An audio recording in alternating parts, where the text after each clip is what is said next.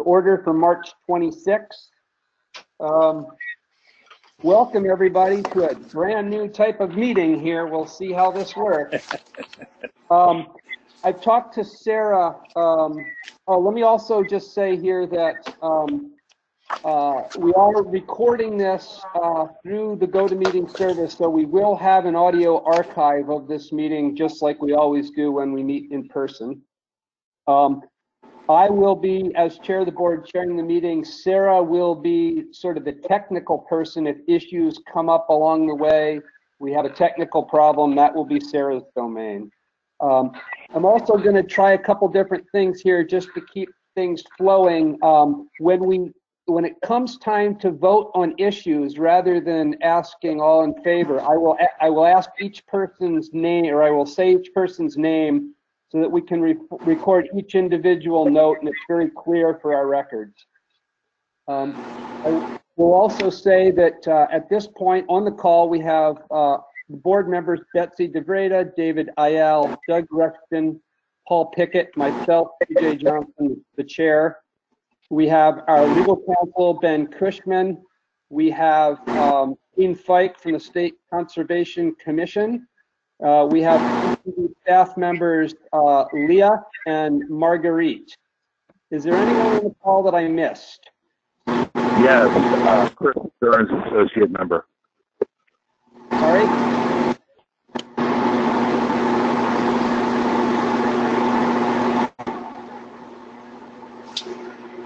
Is anyone else getting that very loud background noise? Yeah. No. Looks like David, you were not muted. That might have been you. I can hear it. So I'm going to ask again, is there anyone on the call that I have not identified yet? Associate supervisor is caller 4. And would that be Chris Stearns? I believe so. Okay, welcome Chris. All right, so that's our introductions. Next item on our agenda is an agenda review. The one change that has been made from the hard copy that we received in our packets is we've added item C under the consent agenda, which Sarah just highlighted, which is the shellfish cost share project that she described in her her executive director's update. Is there anyone that's not comfortable with including that shellfish contract, which is just like the other ones we've seen on the consent agenda? Okay. If not, then we will leave that there. Are there any other changes to the agenda? I have one. Okay, Betsy, what is it? I'm wondering if I was reading about the vacancy that we will have per Paul Pickett's letter of resignation, and I saw somewhere, however I can't find it again, that we need to put out advertise it for 28 days, and so I wondered if we wanted to at least touch base about that, the process required. I can do that if that's the will of the board. My suggestion is that we put that off until our April work session. We still, assuming that Paul leaves at the end of April and we haven't filled that vacancy by that point, we still have a board of 4 to move forward with our business. But if people want to put it on today's agenda, we can do that. This is Doug. I'm for putting it off. Hey, Doug, you want to put it off? David, what do you think? I'm for putting it off also. Okay. All right. So it sounds like we have a majority there to put it off, and let's make that an item for our April work session. Okay, thank you. Any other changes to this agenda before us? This is Doug again. Sorry, go ahead. I'd like to have an update on the status of the collective bargaining agreement. Okay, let's put that as item D under governance. CBA update. Thank you. Anything else? If not, Betsy, would you like to make a motion to approve the agenda? I make a motion that we approve the agenda with the changes noted. Okay. David, would you second that? Yes, I second. Okay. Not hearing David. Let's see. Doug, would you second that? Yes, I second. I Okay, did then- hear David second it for the record. Oh, okay. Yeah. Sorry, I missed that. So moved by Betsy, seconded by David. Betsy, I'm going to go around again. How do you vote? I vote aye. Yes. David? Yes, I vote yes. Doug? Yes, but I have a question about it. The copy I've got of the decision sheet says January 30th, 2020, the date it was adopted. It seems like it should be today's date. What sheet is that? The consent calendar decision sheet. Mine says today's date, March 26th. Yeah, it says March 26th in the title, but in the body below B in caps. Got says it. adopted Okay, so by the let's board. make that change. Yeah, with that change, I'm just fine with it. Okay, and then Paul? For voting on the agenda, aye. Yeah, okay, and I vote aye as well. We have an approved agenda. Next item on the agenda is our consent agenda. 3 items, the February 27th board meeting minute, the February financial report, and the item we added, the shellfish cost share, number 17666. Paul, is there a motion on the consent agenda? Sure, I move adoption of the consent agenda. Okay, moved by Paul, I second it. seconded by Betsy. All those, oops, sorry, bad habit here. Paul, how do you vote? Aye. Doug, Aye. David, Aye. Betsy, Aye. and the chair votes aye. We've approved the consent agenda. Next item on here is public comment. I don't believe we have anyone from the public on the call, but if we do and they wish to speak, now would be the time to let us know.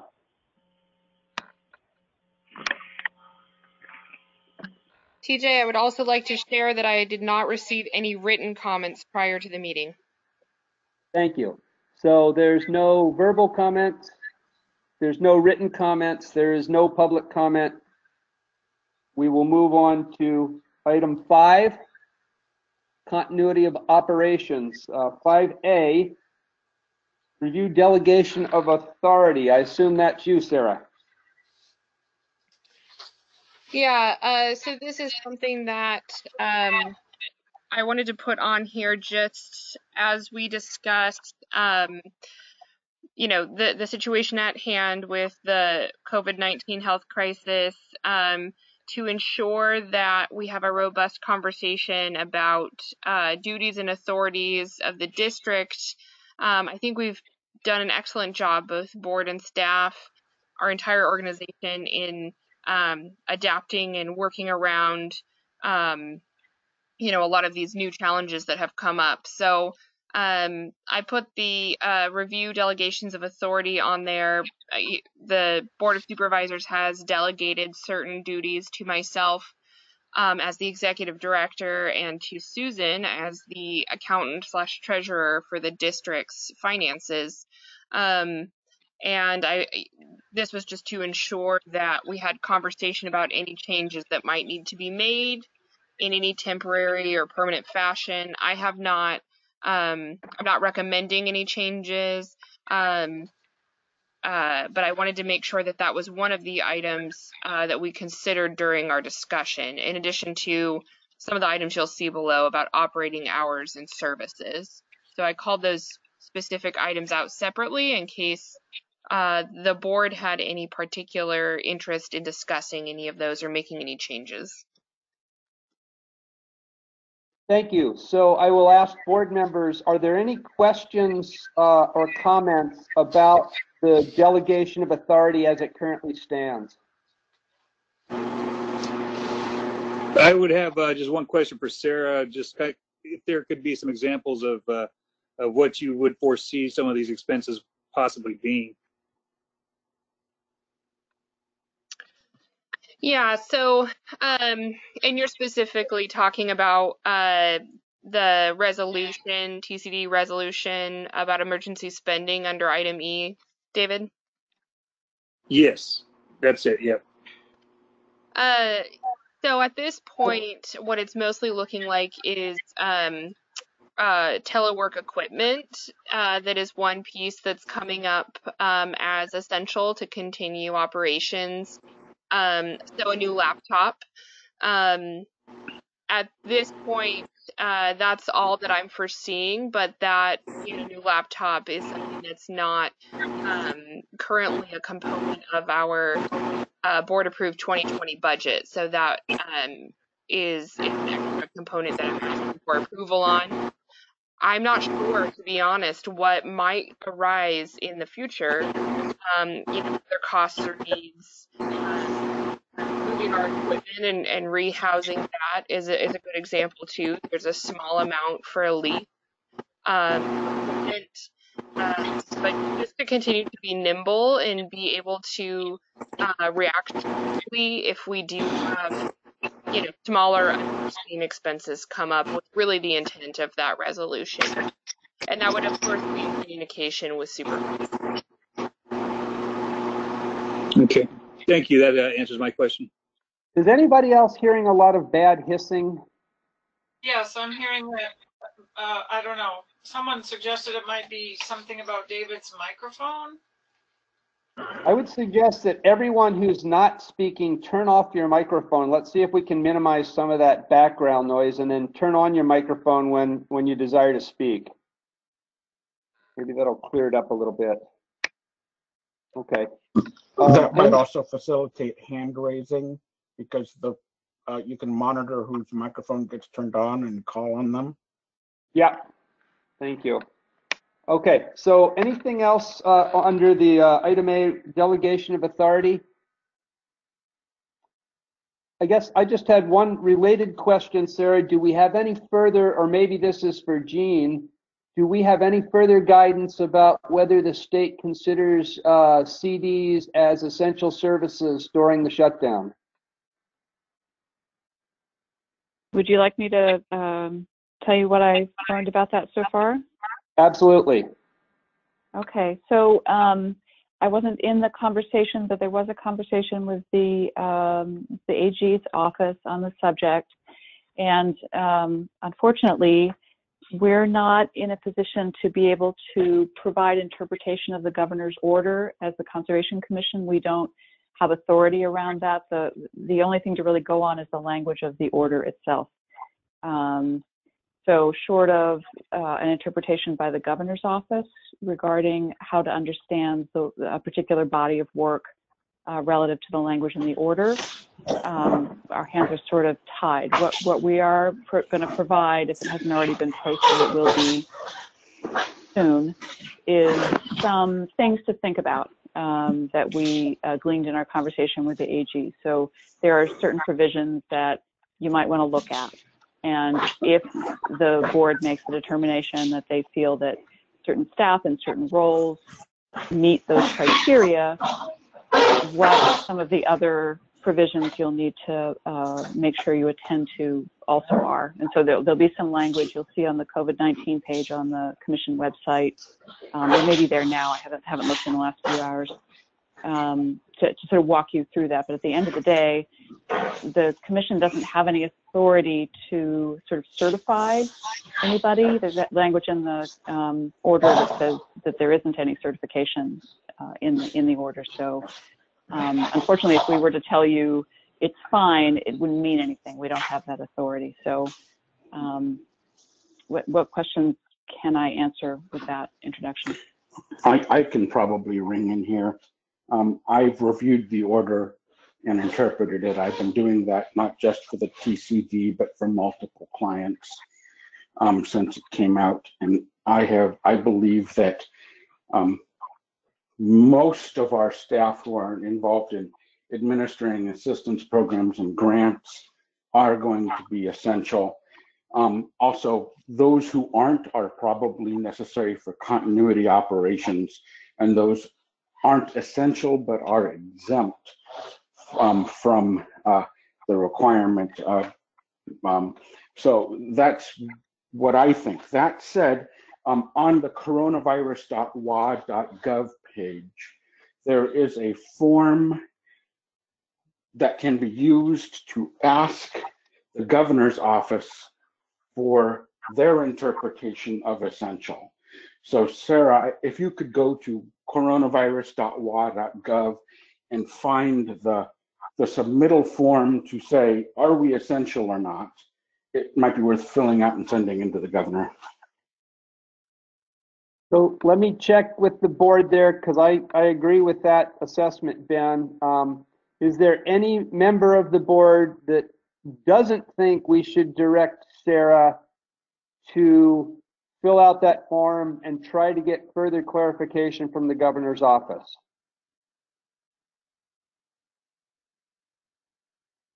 Okay, hearing no objections there, Sarah, I guess we're directing you to do that and try to get some clarification for us. This is Paul. Oh, sorry, Paul. Yeah. I'll send you guys the conference call bingo. It's very amusing. I just did one of them. I was on mute. I just want to clarify, because we're following procedures, and what exactly is the concern? Because we're following procedures, our office is effectively closed. Most staff are teleworking. We're doing limited field work. So I'm just not quite sure what the governor's proclamation appears to be asking that we aren't doing. Well, To the extent, my take on that is we have at least one item on this agenda, equipment rental and soil testing, that gets to that very issue. Because that moves beyond our employees working at home exclusively, particularly with the soil testing recommendation. And maybe Sarah or Ben have other things to add to that. yeah, it gives us flexibility in operations. We should continue to have people work at home and remotely, even if they are essential, to the extent that we can. But it gives Sarah the flexibility to call people in if they are essential, if for some reason that is necessary. So I don't think we're doing anything based on our current operations that requires that our people be essential, but the board meets monthly in a way that can take action, and Sarah needs the flexibility to adapt in real time, and having people be essential gives her more flexibility. I would just add to that too that my biggest question or concern is around financial department and processing those financial payments, which I'm hearing might actually be excluded from that, but processing those check runs in particular, and using some of the office equipment to make sure that vouchers are processed. I'm thinking more not in the short term, but in the long term. If this stay-at-home order is extended beyond the 2 weeks, it will be extremely helpful to know really where we're at. Other than that, everything primarily can be done remotely. Those equipment rental and soil testing components are two of them that this could impact as well.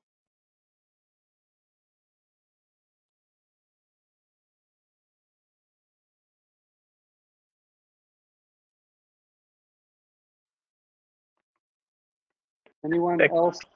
Okay. So I'm hearing our executive director say she would like to pursue clarification from the governor's office that it could be helpful. Is there anyone on the board that objects to that direction? If not, we will move forward with Sarah doing that.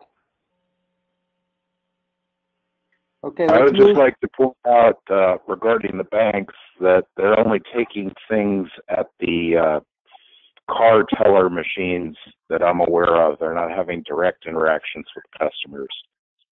So if you're processing any checks that come into the conservation district, it has to be done through the vacuum system that they have at the cars when you drive in. And I believe for the credit unions, the employees credit union, they only have a few branches open doing that. The one in Lacey, one in Tumwater, and I think one down in Martin Way. That's all. Okay, thank you. Let's move on to item B under continuity, the operating hours. Sarah?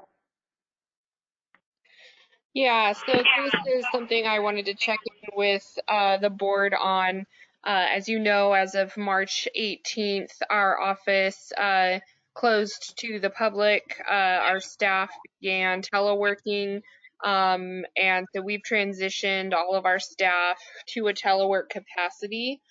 And our office is currently closed to the public. That's something that I wanted to bring to the board to see if there was any additional discussion about that. Yeah. Thank you. Question? Go ahead. Are incoming calls being routed? Is Leah working from home and incoming calls are being routed to her home phone? Incoming calls are not being routed to Leah. What we have are two things. One is we have the ability to check all of our voicemail boxes at the district remotely. The second thing is that we also have messages on all of our district desk phones, including our mainline phone, about office being closed and how to reach our staff in its remote capacity. And the third thing is, while we have had the flexibility before the stay home, stay healthy order came out, was that Leah was the only one allowed to access the building. So she was able to field initially a lot of those calls that we had between the 18th and today.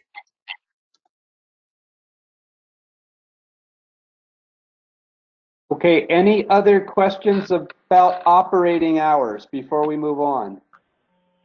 This is Doug. I think Sarah's probably already done this because she thinks about these things. We need to have the contact information up on the office window, so if somebody goes, they can look at the contact information on a little poster or something.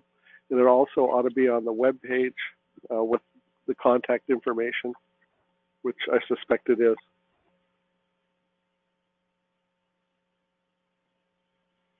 Did you catch that, Sarah? I caught that. Sorry, I was on mute. Yeah, absolutely. So we have all of the contact information on our website, as well as a notice on the very front page of our website about our remote operations.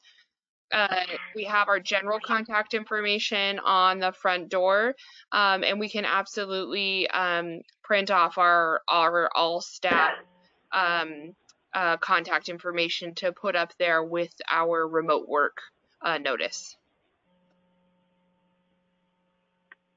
So I just checked the website and it says until March 31st. So when are we going to change that? We're closed until March 31st, it says.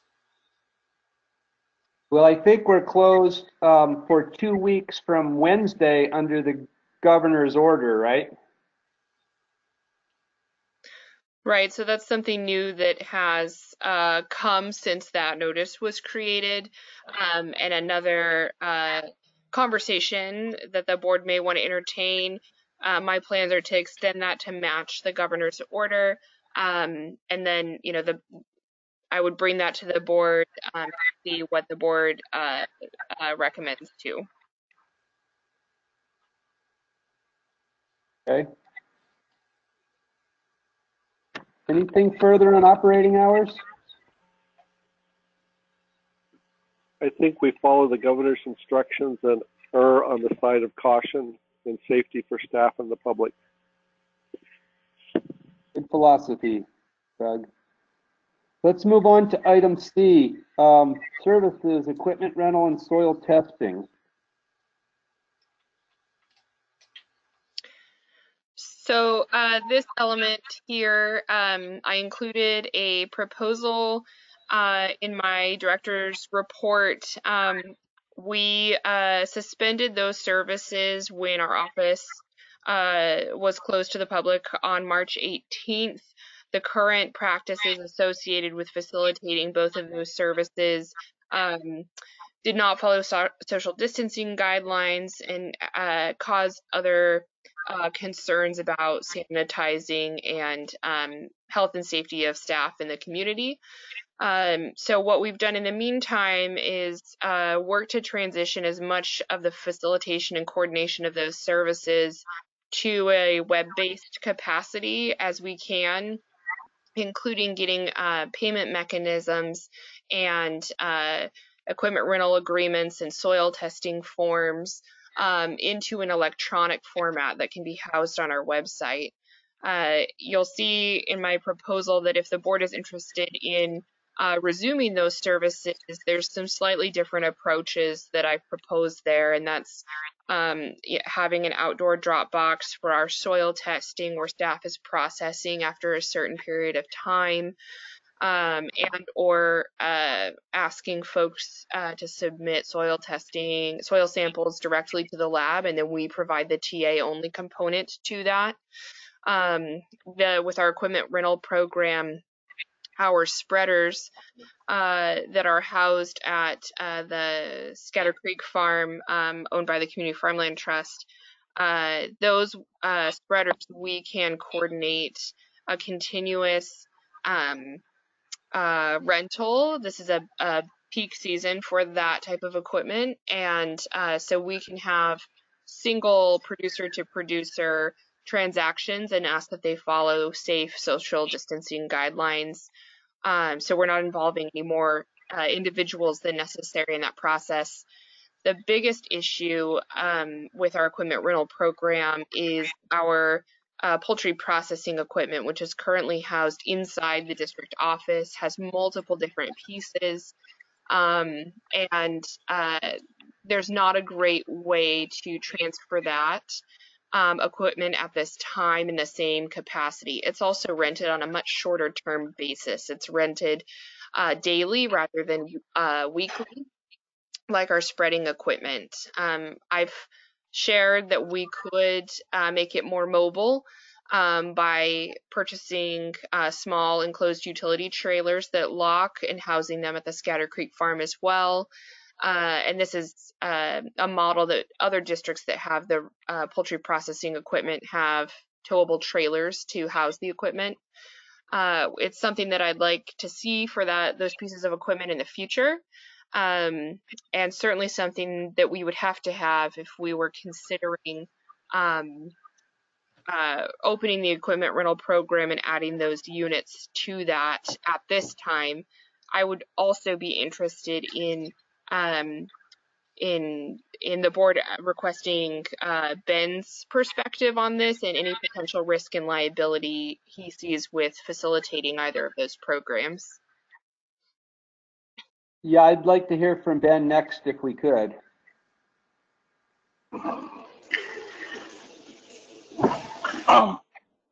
I think that as long as we're maintaining the programs with physical contact being 6 feet apart, and think about maybe enhanced cleaning of returned equipment during the process we should be covering our bases in terms of reasonable actions taken to prevent the spread of the virus. Right now, we don't know how long it stays on surfaces. We do know that it stays on surfaces less long outside, and it appears to be killed by ultraviolet light, which means the outside equipment should probably be fine. But out of an abundance of caution, washing returned equipment more carefully than normal is probably warranted. Those are the only two things I think that I can think of right now. I will sleep on it, and if I think of other things, I'll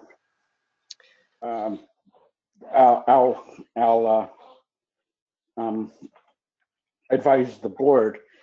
One common lawyer response is having people sign a specific waiver where they acknowledge risk.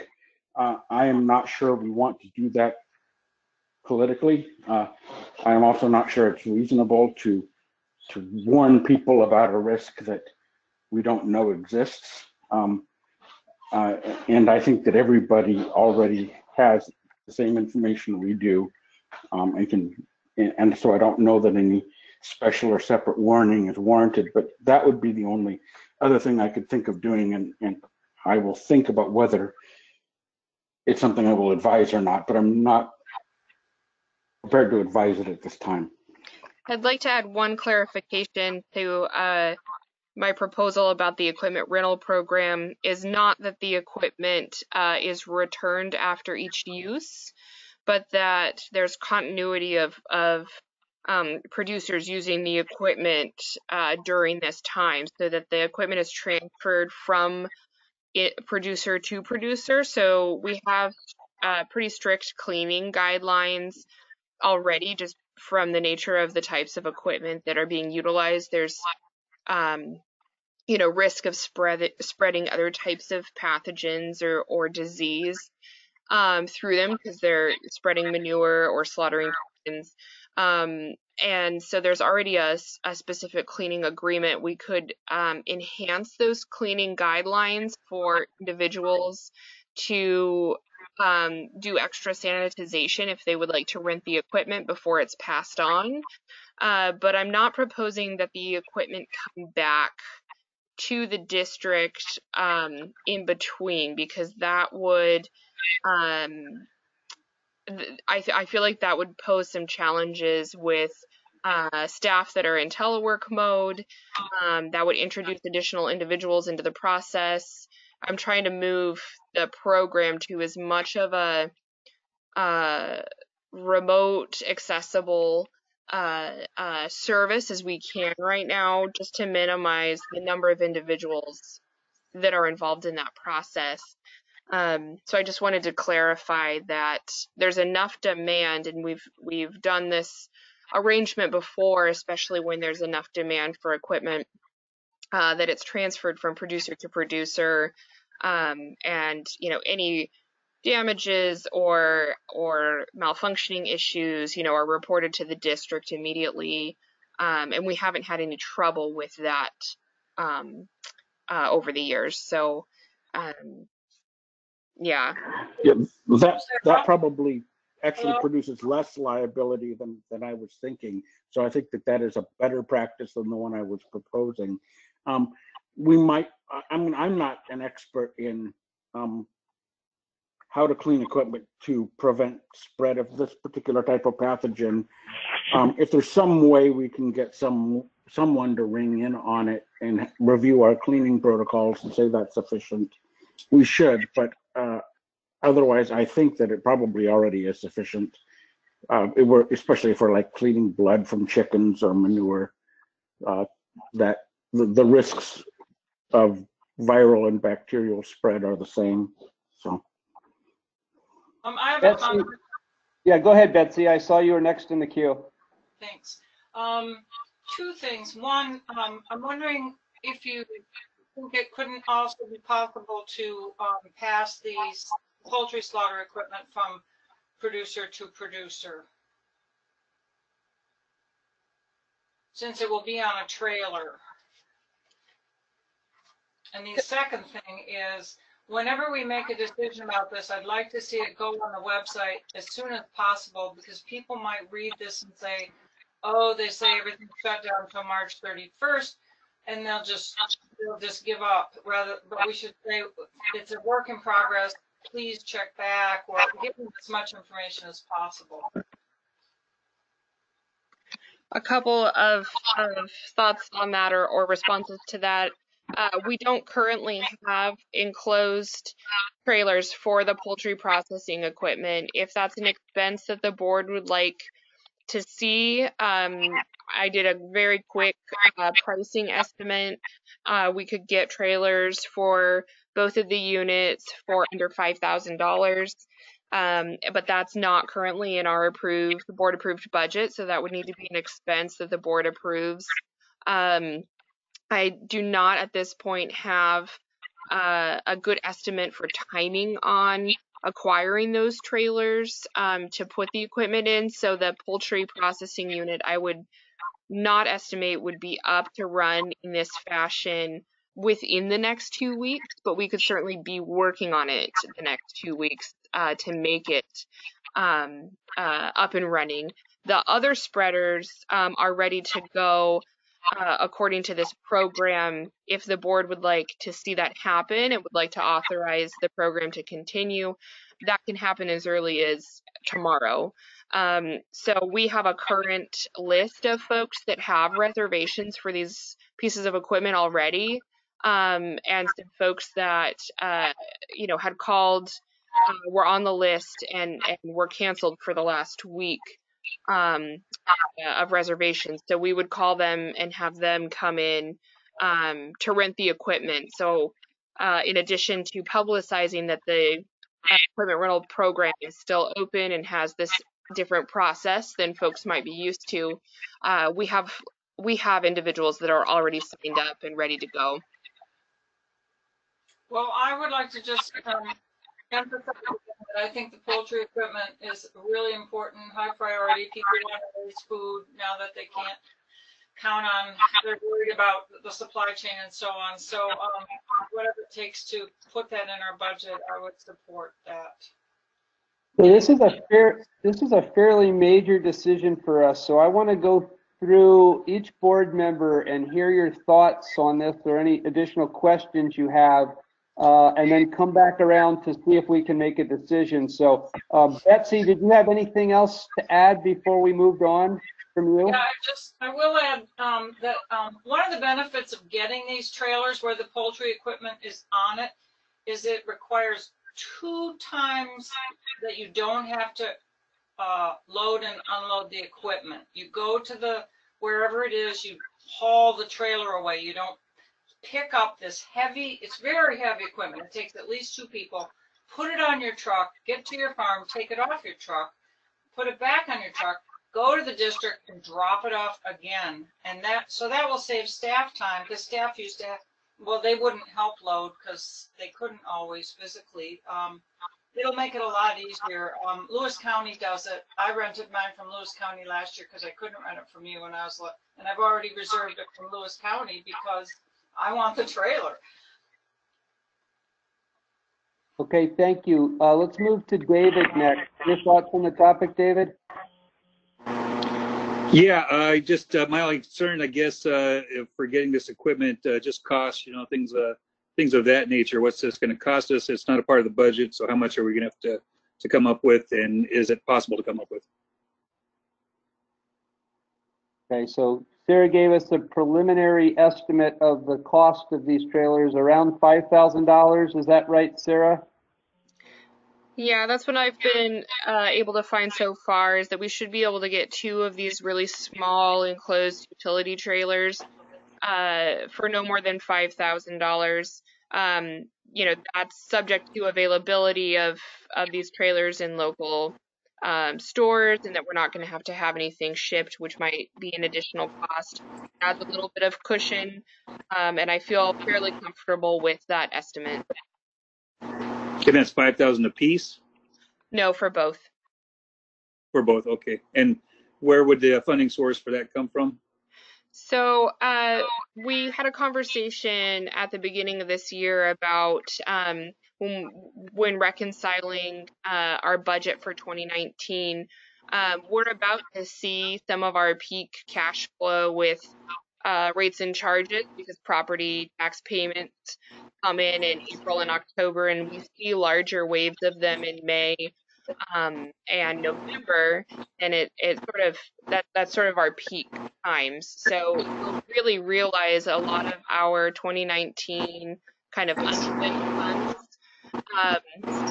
throughout this next couple of months. So my recommendation is that if the board is interested in pursuing those trailers, which I also think is a great idea, that those would come out of unspent funding from 2018, and that we would allocate those in the budget and reconcile that as part of the mid-year budget revision process to show those where those funds came from and those trailers in that line item. I think that sounds good for me. I'm all in agreement of getting the trailers. Okay, thank you, David. Let's move to Doug. Yeah, it's been covered already, all the questions I had, both from Sarah and David, so I'm fine with pursuing 2 trailers for 5,000 plus or minus. Okay, Paul? Yeah, thanks. Just a couple observations. I like Ben's analysis, and I think it's good to, the food and agriculture aspect of this, that we're keeping food operations open, and I think to really advocate for the fact that to grow our food and to have farming to create food is absolutely essential. So we're part of that whole loop. And having said that, and I think that something just came to mind was that if the stores and maybe not restaurants, but stores are still open and they have to deal with this issue of contact, there may be some procedures that some resources about procedures for disinfecting equipment, or just it'd be nice to have like established safety procedures that we can refer to, and maybe have instructions that go with the equipment for people to disinfect it. It's kind of when you go to the gym and they say, clean all the equipment when you're done, and clean the equipment when you start. Now you just have to remind people to do that. And I definitely think, we had some reserves intended for emergencies. I think we're in an emergency situation, but I also think the things we're buying are things that will be good for the organization even after the emergency. So I think the trailers sound good, and I would support the resolution that's on the agenda to increase the amount of money in that, to give Sarah the flexibility to, I think we have to be really nimble. We don't know what's happening. We're in unknown territory. Things seem to change day by day, and I really want to give Sarah the tools to adapt quickly, and just the funding is one of those tools. Thank you. Okay, thank you. I'm going to talk about these 3 components individually because I have a different take, I think, on each of them. First, on the soil testing program, I'm completely comfortable keeping that open. I think we've come up with a good way to do that, that allows public to get the service, but still maintains some control through the district staff. And so I like that piece. The second one on the equipment rental, I have really big concerns about farmer-to-farmer exchange of that equipment and our potential liability in that process. While we could tell people you should do this and you should do that in terms of cleaning the equipment or passing it on, that may not happen because we don't interface between those transactions with the customers. I'm very uncomfortable at bringing that additional liability onto the district right now. the third piece on the poultry processing thing, yeah, I think it's great if we want to pursue a trailer at some point, though recognizing that not everyone who uses that equipment has the ability to pull a trailer, myself included. I've used the equipment a lot and I don't have the ability to pull a trailer, so I put it in my pickup truck. But more to the point is, we could be faced with lots of expenditures that we haven't anticipated depending on the length of this shutdown. So I would not favor purchasing trailers at this point. I might be in a very different position 2 weeks or 3 weeks or 4 weeks from now, depending on how things progress. Also with the equipment thing, depending on how things progress, my concerns about liability might either be heightened or lessened over time. So that's where I'm at. Yeah, let's move forward with the soil testing.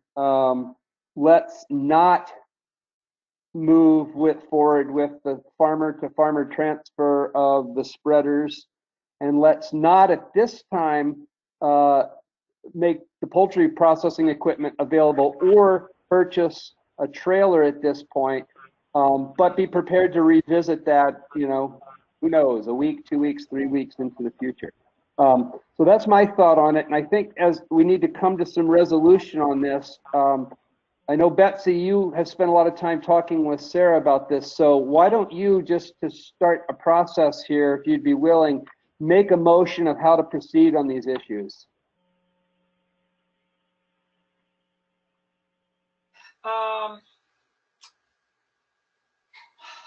Well,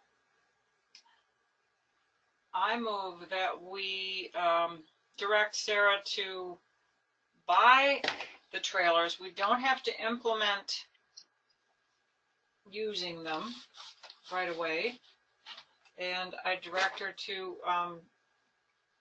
seek out the experts that could tell us what we would need to do to feel comfortable passing them from producer to producer. And that would include the other equipment as well. I know we have already done that in the past. Other districts have. I know I picked up equipment from another producer once. So I don't know if I was concise enough to call that a motion, though. So, and just to clarify, are you saying yes to soil testing? Yes. Okay. So as I understand the motion that Betsy just made, it would be to direct Sarah to move forward with the purchase of trailers, and to get additional information on farmer to farmer or user to user transfer before actually implementing that program, and then to move forward with the soil testing program as recommended. If that captures your motion, I will ask Doug, are you willing to second that? Yes, I am. I think with the addition of, in the second one, where the transfer for farmer to farmer or producer to producer, that the liability is assessed, because I had the same concern you did. And I thought I heard Ben say that the liability was minimal, but I could have misheard. Yeah, let me ring in on this and ask Sarah a couple questions. Sarah, in the process you're proposing, who has the obligation to clean the equipment? Is it cleaned after the use and before transfer, or is it cleaned by the person who has just picked it up before they use it? After use and before transfer. Okay, if you change that to after transfer or before use, or put it in both places, then any person who uses dirty equipment used it because they failed to do the cleaning that they were required to do. And that would be a failure on them and not on us. So if we have in the agreement that although the equipment should be cleaned by the person they're picking it up from, they have an obligation to clean it themselves before using it. I believe that will avoid the liability of not having the control and cleaning it ourselves. So there's a legal clarification to the motion there, I think, from Ben. Further discussion on this motion made by Betsy, seconded by Doug. David or Paul, do you have comments before we move to a vote? No comments from me on this time. Paul? If you could just repeat the motion one more time. I will do my best. I think the motion is to direct Sarah to move forward with purchase of 2 trailers for the poultry equipment in the approximate amount of $5,000, to establish clear protocols for how equipment would be transferred between users. That would include both the poultry equipment as well as our other spreaders and et cetera. And then that we would implement the soil testing program as recommended by Sarah. Everybody clear on the motion? Is there anyone who's not clear on the motion? Question. So the equipment to equipment transfer part of the motion would apply to both the manure spreader and the poultry equipment? I think that's correct, is it not? That's correct in my proposal. Okay. So it sounds like that's correct. Okay. So I'm assuming we're ready to vote here. So let's go through the roll call vote on the motion. Betsy, how do you vote? I vote aye. David? Aye. Doug? Aye. Paul? Aye.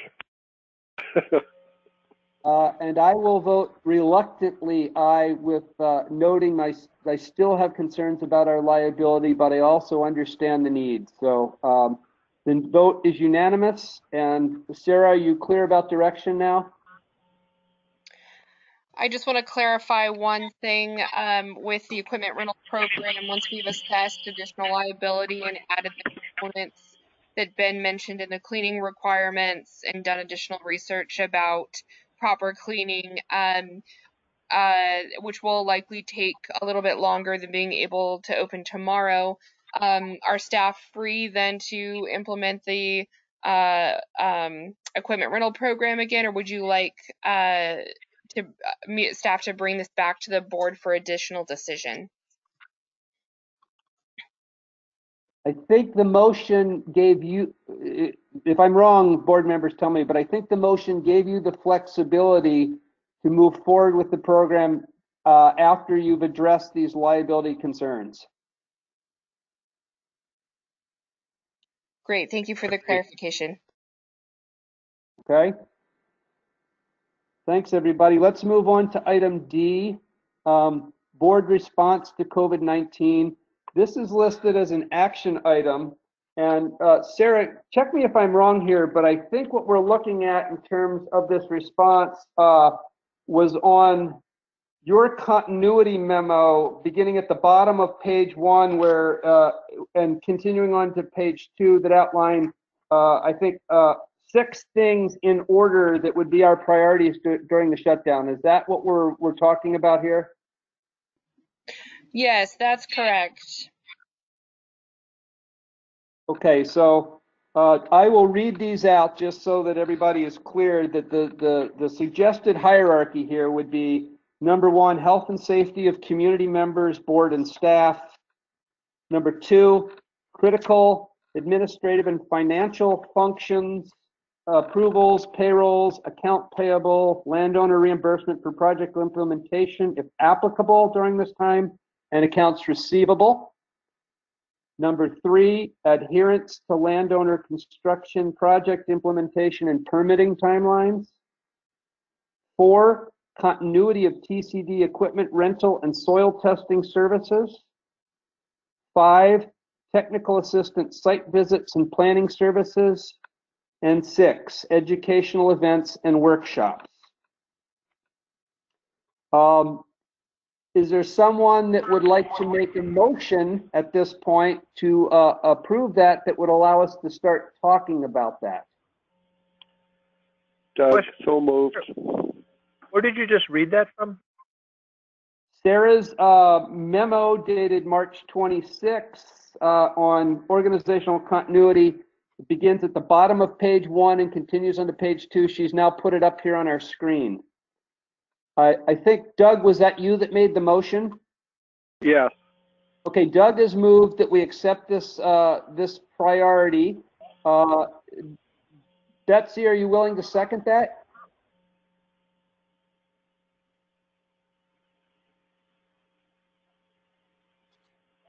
Yes, I second it. Okay, moved by Doug, seconded by Betsy to accept this proposal for a 6-step hierarchy of prioritization. Are there comments or concerns about this proposal? This is Doug. Yes, there are, or at least one that I have. Okay. I think the first order is to be consistent with applicable laws and regulations, which by being so broad covers us for a whole lot of things. Okay. So could we consider that, Betsy, would you consider that a friendly amendment to the motion to put a new number 1, which would be follow all relevant laws and regulations? Yes, definitely. Okay. Thank you, Doug. So we now have a 7-step prioritization. Are there further comments or questions about this? Question? Yes. It may be implicit in this. One thing is, I guess there's two sides of this issue. One is just that we are continuing to take our funding and move it to the community, so that we're, being part of keeping the economy moving. And I guess the flip side of that is that we are meeting our obligations under grants to the extent possible. I think that should be low on the list, but is that implicit in your administrative and financial functions, Sarah? Yes. Yep. So that would be under the critical administrative functions, is continuing to meet the grant deliverables and priorities. Some of the specific actions to do so are included in 3 through 5 or 3 through 6 in order. I have one legal comment on the order of priorities proposed by Doug. I think that the board has discretion if it chooses to swap 1 and 2 if it wants to send a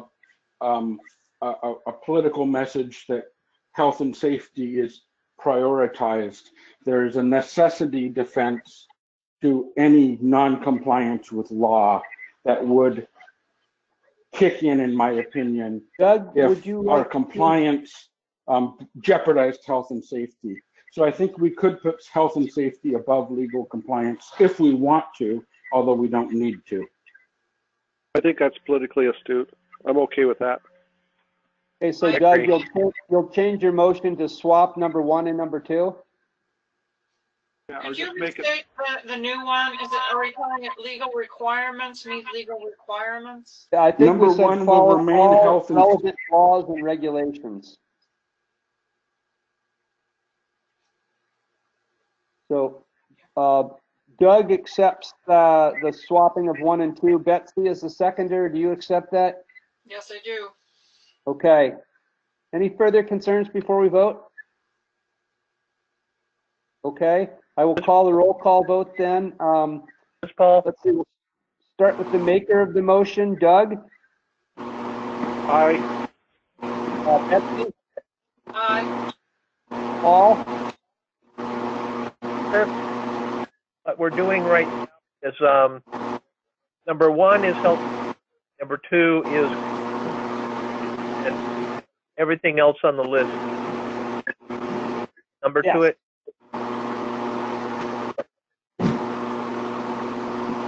How do you vote, Paul? Mic off, I think. I'm getting that weird.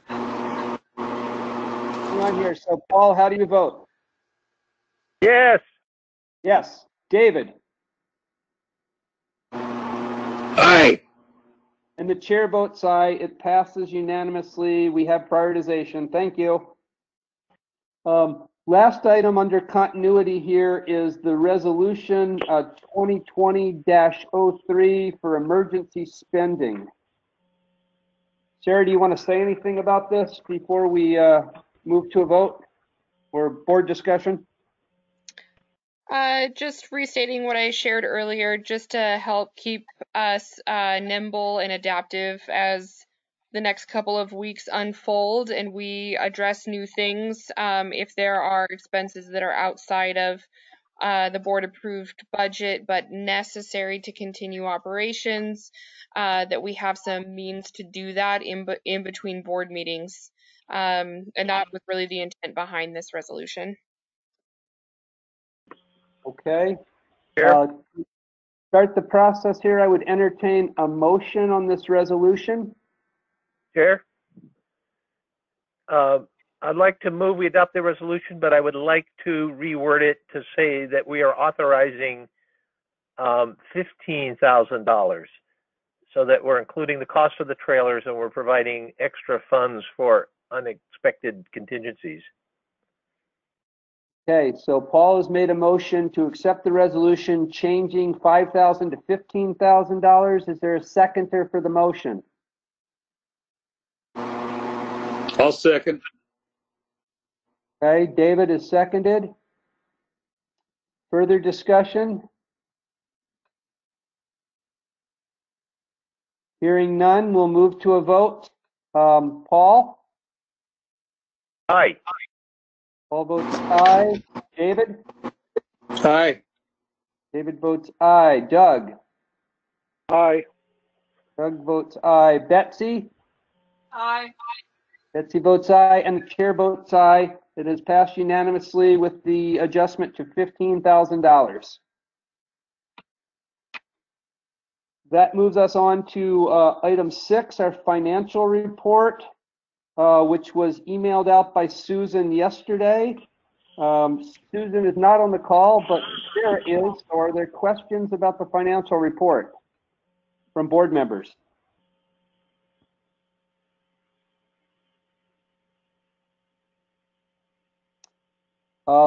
Okay, I have one question. Susan discussed in her comments the variability of rates and charges. I'm wondering if there's any reason to think, given everything that's going on, that there would be any changes in our projected rates and charges revenue, or whether there's been any conversation with the county about the possibility of changes in those projections. I actually watched a webinar or participated in an MRSC webinar today about the potential impacts of COVID-19 on financial health of government. And it seems like their recommendation is that revenue that is collected via property taxes is at kind of the highest tier of being a safe mechanism for receiving funding, especially if it's already been established and in effect. So that was really great news to hear because the mechanism is already occurring.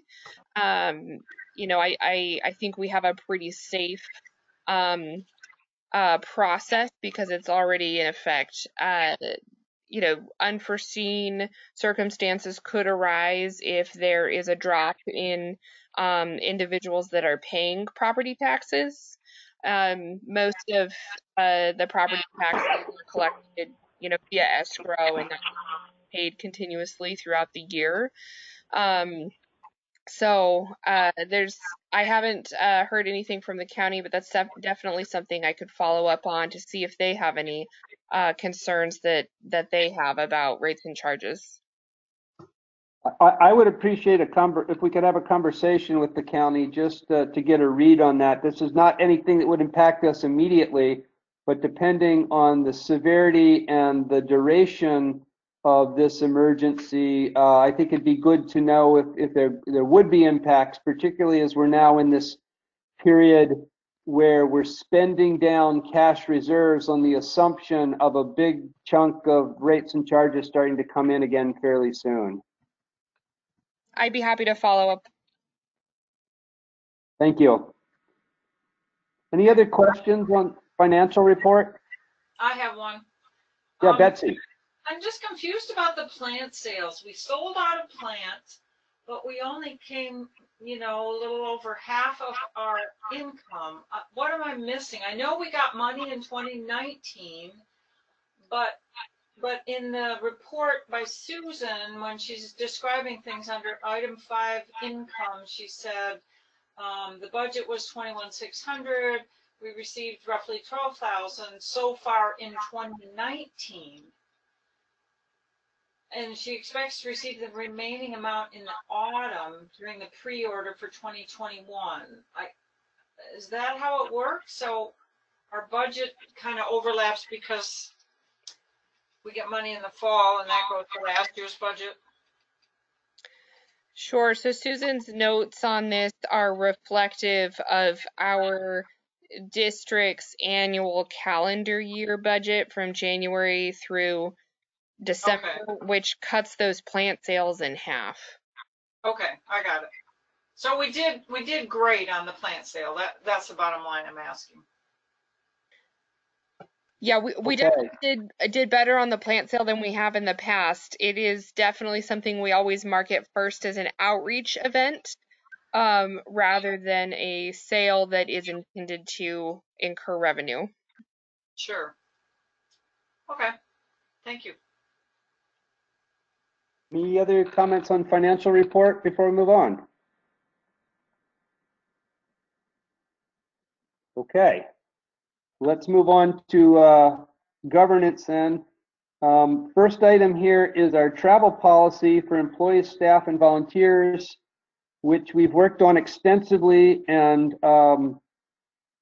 it's up for an action item this evening. So let's see, Paul, you've spent a lot of time working on this. Do you want to make a motion?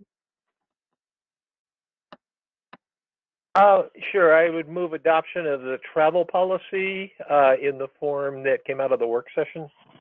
Okay. And seconded by Betsy. Any further discussion? I have a point of clarification I'd like to ask. Yes. The copy that was included in your board packet is inclusive of the mileage or distance travel that David asked for, rather than the hour distance for reimbursement for lodging. So Paul's motion was to approve the version that came out of the work session, but the version in your packet does have that up. I took the motion David, to be approved. Paul, let me amend my motion to adopt the travel policy with the one from the work session, with the one change that changes travel time to 50 miles. Okay.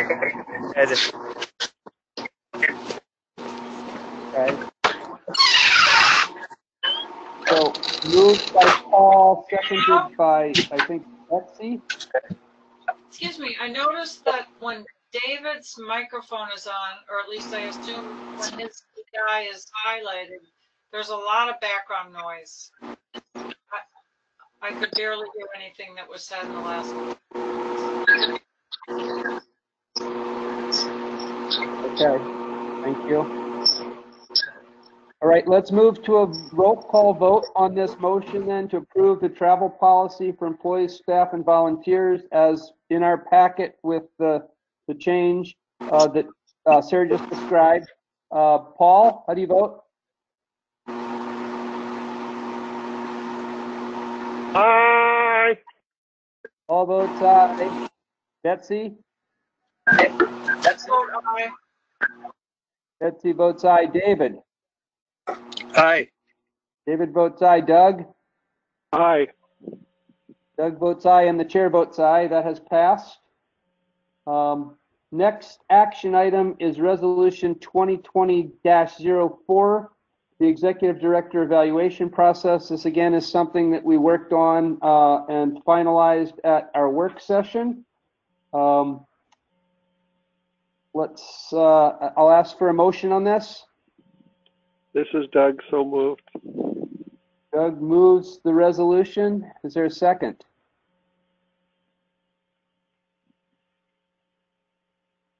I'll second it. Betsy has seconded it. Any further discussion? Yes, Mr. Chair, I have two comments. One's Go a ahead, Doug. question. I'd like to get Sarah's recommendation, make sure she's okay with this. And then the title, the second item, I would change the wording from a resolution of the Thurston Conservation District to establish an annual evaluation. Change that wording to establishing an annual evaluation process. To establish means it's future action. Establish means now. Seems like a grammatical, non-substantive change. But Sarah, Doug is looking for your recommendation on this. Thanks, Doug. I recommend approve. Okay. Been moved, approved, and moved, seconded, and recommended by our executive director. Doug, how do you vote? Aye. David?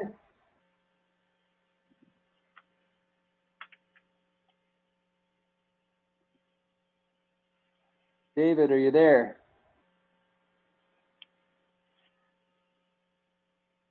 Not hearing David. Maybe he Move needs on. to unmute his mic. Aye. David votes aye. Betsy? Aye. Betsy votes aye. Paul? Aye. Paul votes aye. Chair votes aye. Unanimously passed resolution 2020-04. Item C here, April work session topic lists. Sarah, I will ask you to maybe talk about this, but the one thing that's come up this evening that we know we need to put on there is how to handle the vacancy created by Paul's resignation. What else do we need or have we committed to put on our April work session? Great, and I'm pulling that up on the screen. Give me one moment, I apologize. Okay. So folks can see what we are working with.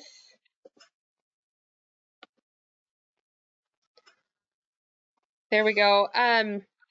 So certainly process for addressing our midterm elected seat appointment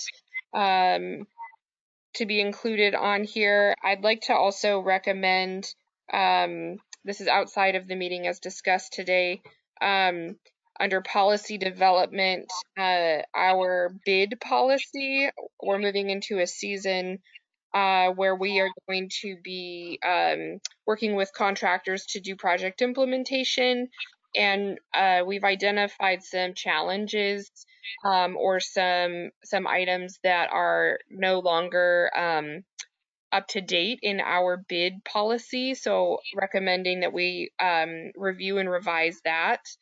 An update on the equipment rental program work and soil testing I'm happy to provide during this time. Okay, so we have everything that's on the screen in front of us with the addition of working on bid policy, getting an update on equipment rental and soil testing program, and the addition of filling Paul's vacancy. Anything else on our tentative topic list from board members? Could we just fix that typo on number 4? Yeah, we probably should, huh? Okay. All right, we'll use that as our tentative list for our April work session then. Should you move number 6 to the end, because that happens almost every Yes, time thank at you. the work session? Yeah, we normally do that. Thank you. Will I do. had another question. Go ahead, Betsy. Isn't 8, aren't we taking care of 8 tonight? Regarding the executive director evaluation process, we passed 2020-04. We did. At our last work session, there seemed to be interest from the board in getting partner feedback as part of the mid-year review for Sarah's performance. And so I think that was what we wanted to talk about, to the extent to which we want to bring that into the mid-year evaluation. Okay, maybe we could clarify, change the language slightly. Executive director mid-year. Yeah, let's do that. Mid-year executive director evaluation process. Thank you. Good catch.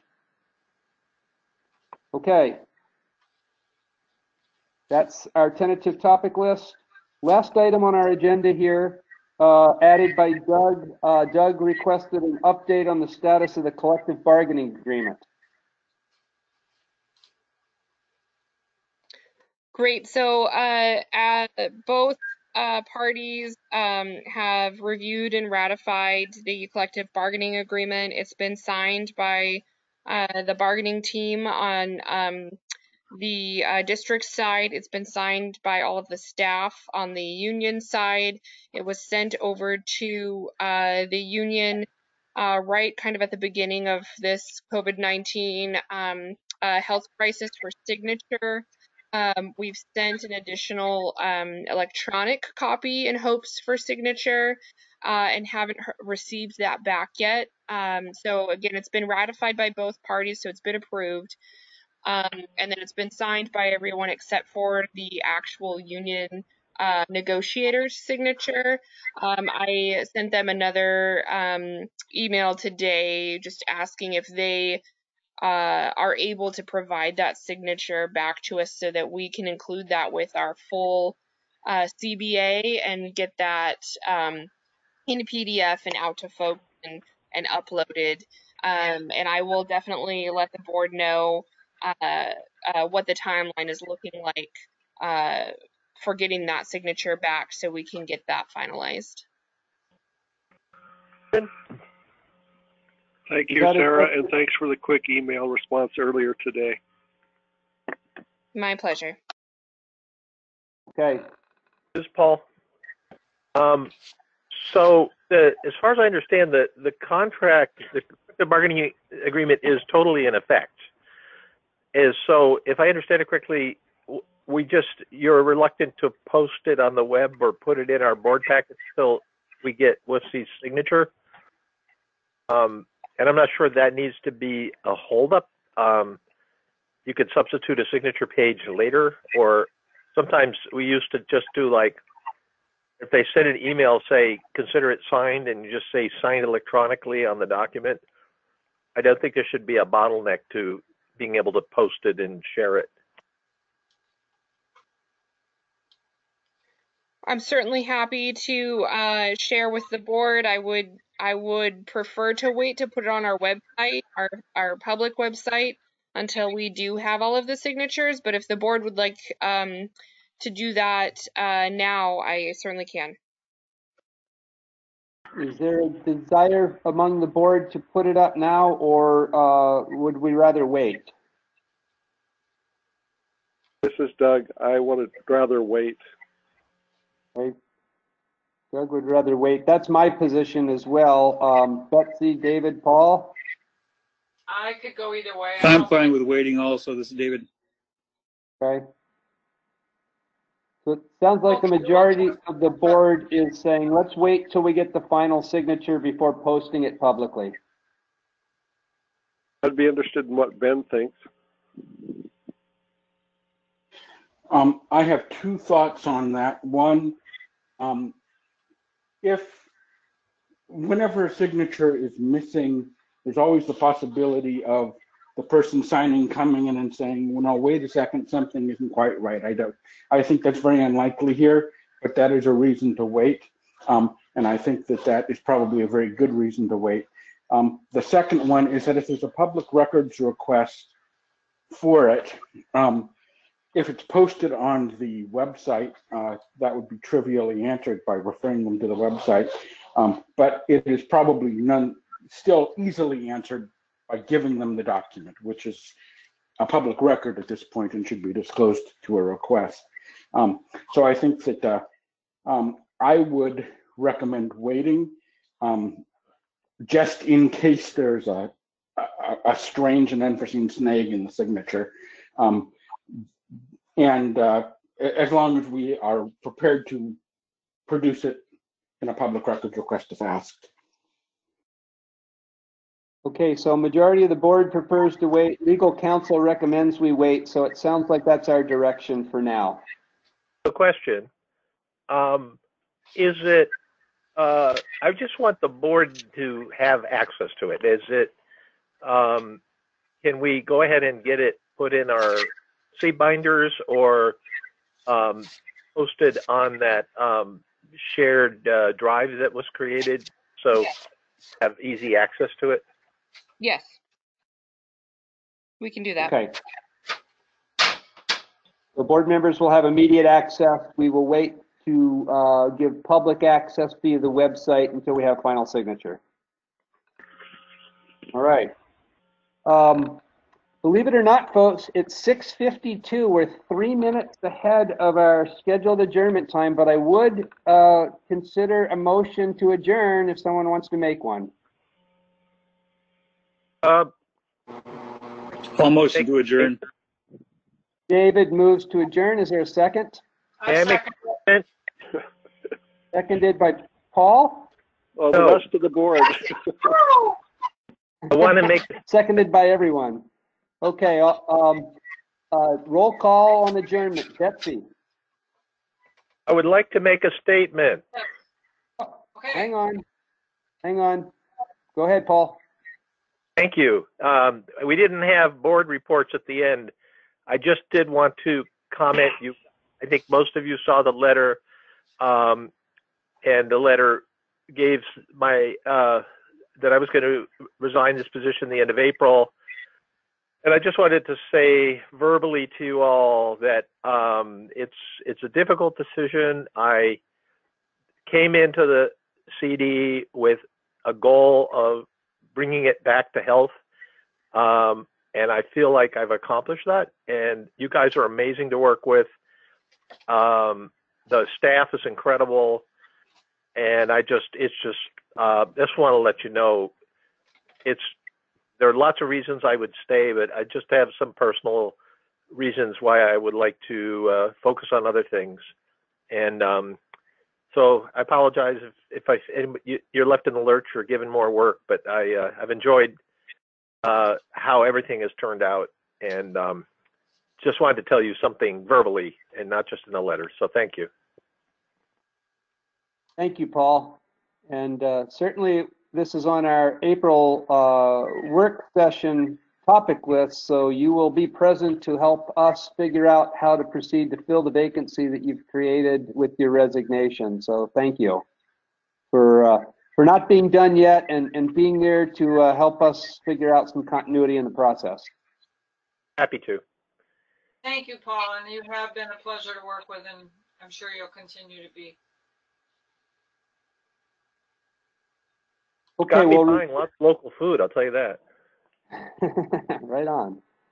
We'll return back to the motion, roll call vote on the motion to adjourn. Betsy?